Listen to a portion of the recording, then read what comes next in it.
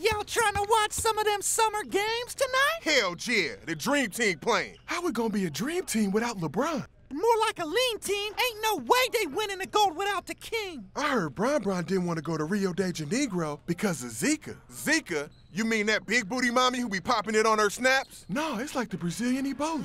It's supposed to make your head shrink. Man, Zika ain't real. Brazil made that shit up so they can win some medals. Ain't nobody trying to watch basketball anyway.